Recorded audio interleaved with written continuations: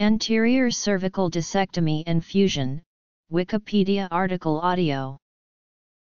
Anterior cervical discectomy and fusion is a surgical procedure to treat nerve root or spinal cord compression by decompressing the spinal cord and nerve roots of the cervical spine with a discectomy in order to stabilize the corresponding vertebrae. This procedure is used when other non-surgical treatments have failed. ACDF is used to treat serious pain from a nerve root that has become inflamed. This can be caused by medical uses.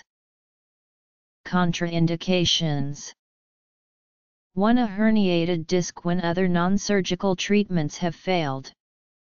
The nucleus pulposus of the herniated disc bulges out through the annulus and presses on the nerve root next to it. 2. Degenerative disc disease. The disc consists of about 80% water.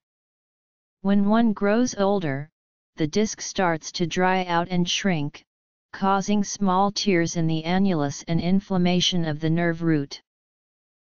Bone morphogenetic protein should not be routinely used in any type of anterior cervical spine fusion, such as with anterior cervical discectomy and fusion.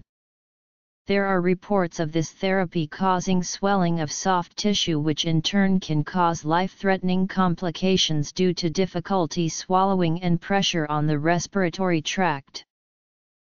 The neurosurgeon or orthopedic surgeon enters the space between two discs through a small incision in front of and at the right or left side of the neck. The disc is completely removed, as well as arthritic bone spurs. The disc material, pressing on the spinal nerve or spinal cord, is then completely removed. The intervertebral foramen, the bone channel through which the spinal nerve runs, is then enlarged with a drill, giving the nerve more room to exit the spinal canal.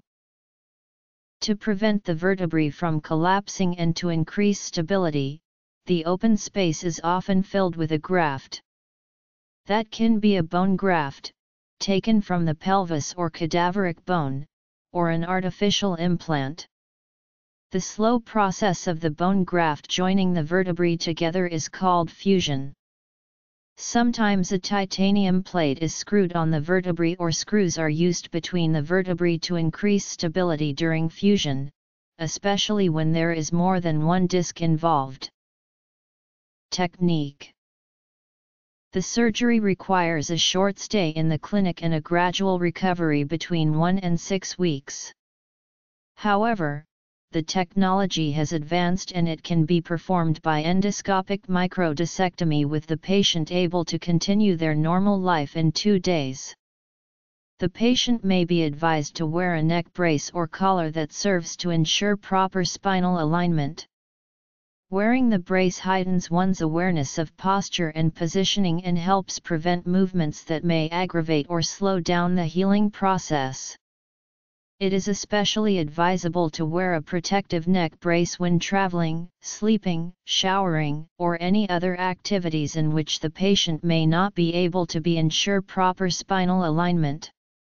In addition, physical therapy and related healing modalities may be recommended in order to promote proper healing, as well as to strengthen the surrounding muscles that can take over the neck brace's job of ensuring proper spinal alignment when the patient starts to wean off the neck brace. Recovery: